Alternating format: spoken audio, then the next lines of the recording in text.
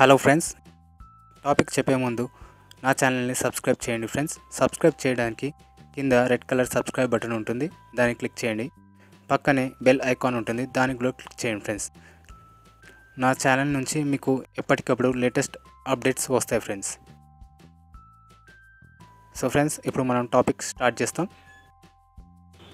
టీవీని computer monitor లాగా ఎలా యూజ్ చేసుకోవాలో ఈరోజు నేను చెప్తాను ఫ్రెండ్స్. ఎలా కనెక్ట్ చేసుకోవాలో కూడా చూపెడతాను ఫ్రెండ్స్. ఇది కేబుల్ ఫ్రెండ్స్. ఈ కేబుల్ ద్వారా మీరు CPU నుంచి మీ టీవీకి కనెక్ట్ చేసుకోవాలి ఫ్రెండ్స్. ఇదే ఫ్రెండ్స్ ఈ కేబుల్. ఇప్పుడు నేను చూపెడతాను ఫ్రెండ్స్ ఎలా కనెక్ట్ చేసుకోవాలో మీ CPU నుంచి మీ టీవీకి. ఇది పవర్ కేబుల్ ఫ్రెండ్స్.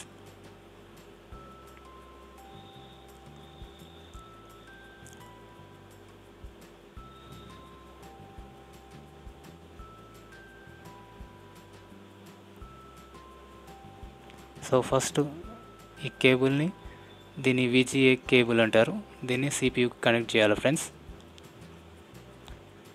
మీరు ఇక్కడ CPUకి కనెక్ట్ చేసిన తర్వాత ఈ ఎండ్కి వైర్ సేమ్ ఈ విధంగానే ఇలా ఉంటుంది. మీరు టీవీ ఎండ్కి ఇది కనెక్ట్ చేయాలి ఫ్రెండ్స్. ముందు CPUకి కనెక్ట్ చేశారు కదా, అదే వైరు మీరు ఇది టీవీ ఎండ్కి కనెక్ట్ చేయాలి.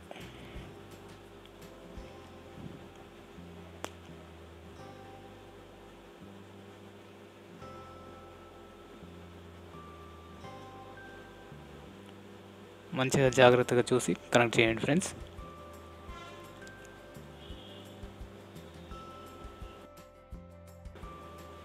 ఇది కనెక్ట్ చేసిన తర్వాత పవర్ కేబుల్ ఉంటుంది, మీ పవర్ కేబుల్ కనెక్ట్ చేసుకుంటే సరిపోతుంది. ఇదే పవర్ కేబుల్ అండి. ఈ పవర్కి కనెక్షన్ ఇచ్చేసి మీరు టీవీకి కనెక్ట్ చేయండి.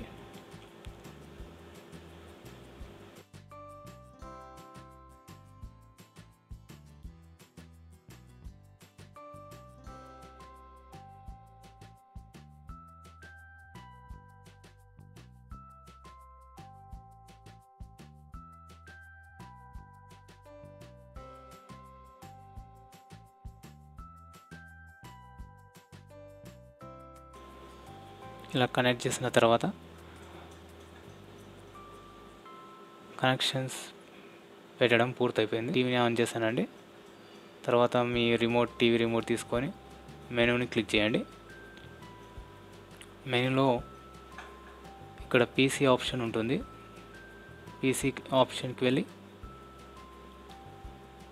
ఓకే అని క్లిక్ చేయండి. అంతే, మీకు మీ టీవీ PC లాగా కన్వర్ట్ అయిపోతుంది.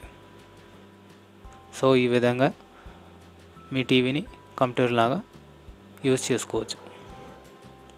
సో ఫ్రెండ్స్, నా వీడియో నచ్చినట్టయితే సబ్స్క్రైబ్ చేయండి, లైక్ చేయండి, మీ ఫ్రెండ్స్కి షేర్ చేయండి. Thank you friends.